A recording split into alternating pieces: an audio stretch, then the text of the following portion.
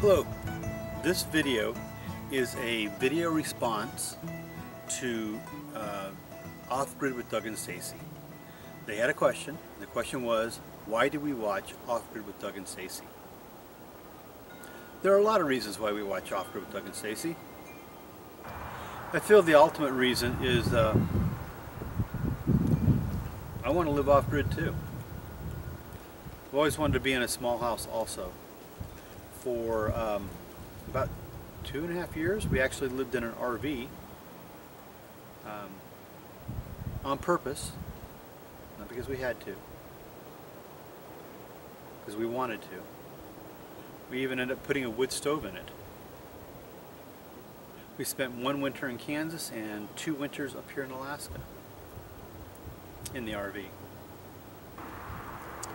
I really enjoyed their outdoor kitchen, the way it turned out. It really looks sharp. Alright, so if you're new to our channel, we call the people that hang around our channel homestead homies, and we always like to throw that in our videos. And we also have t-shirts available that say, I'm a homestead homie. They're just kind of fun, help support our channel. Today we're doing an outdoor kitchen update. In the previous video you saw that we got all the walls on.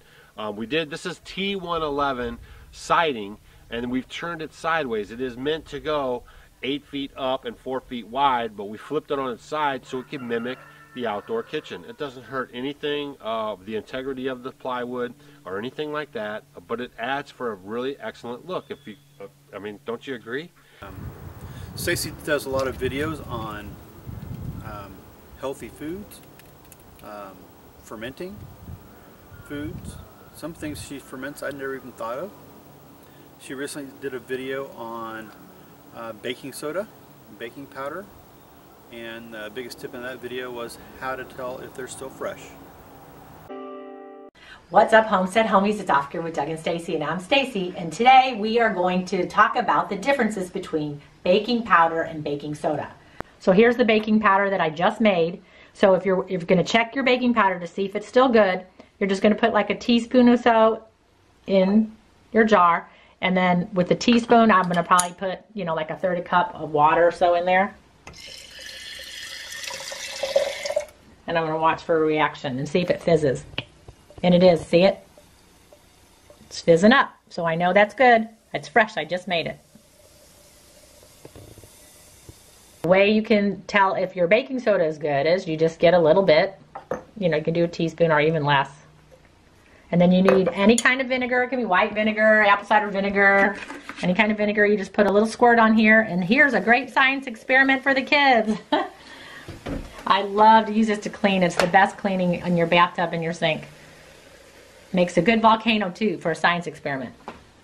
Doug did a video not too long ago about honey, and there was a lot of information in that one. So today I'm going to show you guys a method on how you can rejuvenate your honey.